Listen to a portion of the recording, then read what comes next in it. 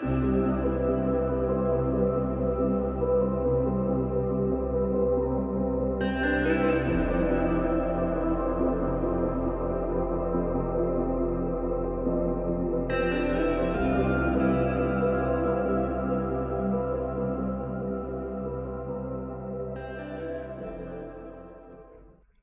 welcome to HeKate's Crossing. Okay, today's reading with the Fallen Angel, and we're going to use the Occult Tarot by Travis McHenry. So let's see what messages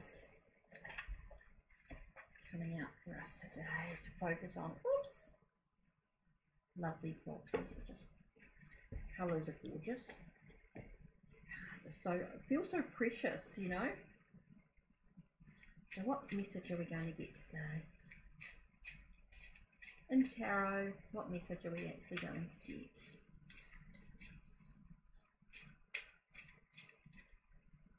Let's have a look. Malchus, Ten of Swords. Feels like there's endings going on.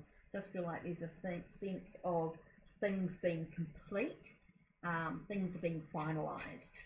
That's part of the process, things being finalised at this time.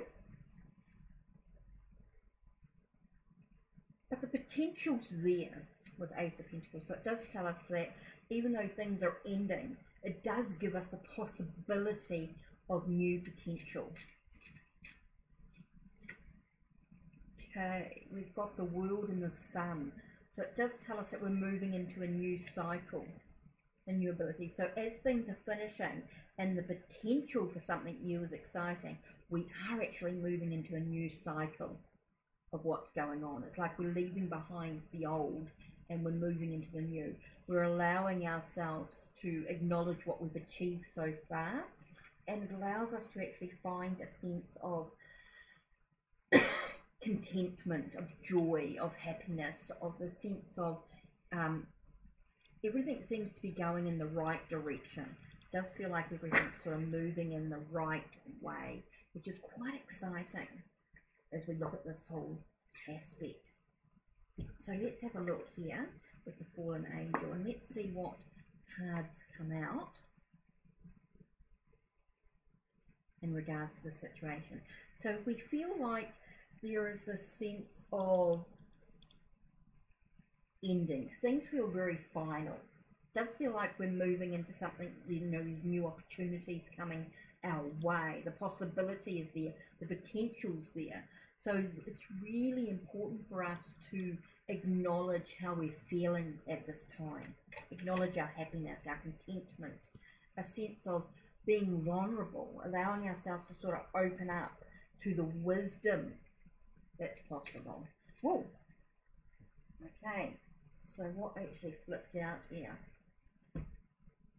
We have movement, we've got travel coming through. There is a lot of transformations and changes happening.